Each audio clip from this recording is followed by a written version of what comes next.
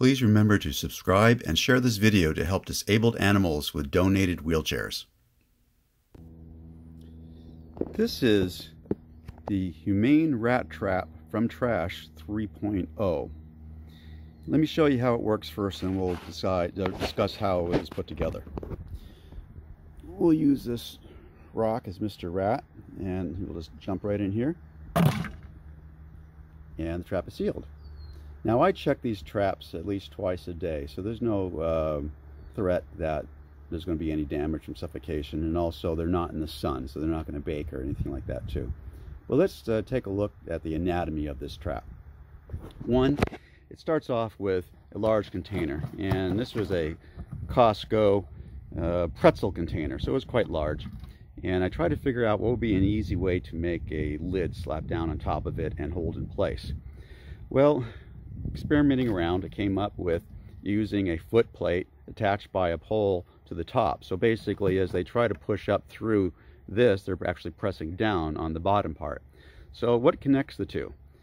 We use a piece of irrigation piping that I had just laying around, come in different lengths. I found the one that was approximate for this, didn't do any cutting at all. And then used some plumbing parts that came from when I replaced a toilet fill valve, and there's usually extra parts laying around. I think they're 1/2-inch gauge, so that was actually from Trash also. The top is actually from I think an instant noodle or vegetable type thing that I kind of kept to use for microwave, and I held on to it. And the reason I used that, you just see, it's a little bit of a slope on the sides there. I wish there was more of one, but that seems to be adequate on there.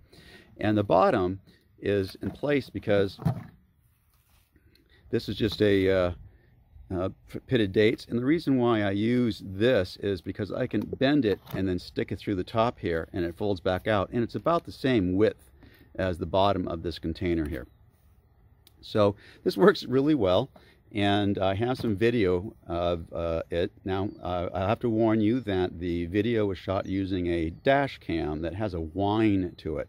And the reason I was using a dash cam is that it had automatic infrared lights on it, and I was finding out that motion detection from some of my other cameras wasn't picking things up as much as I'd like to. So this was a little bit more accurate.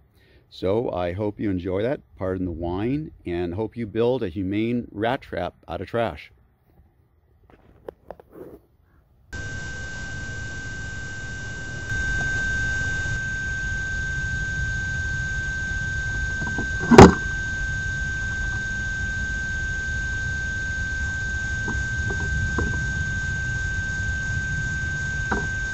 Please remember to subscribe and share this video to help disabled animals with donated wheelchairs.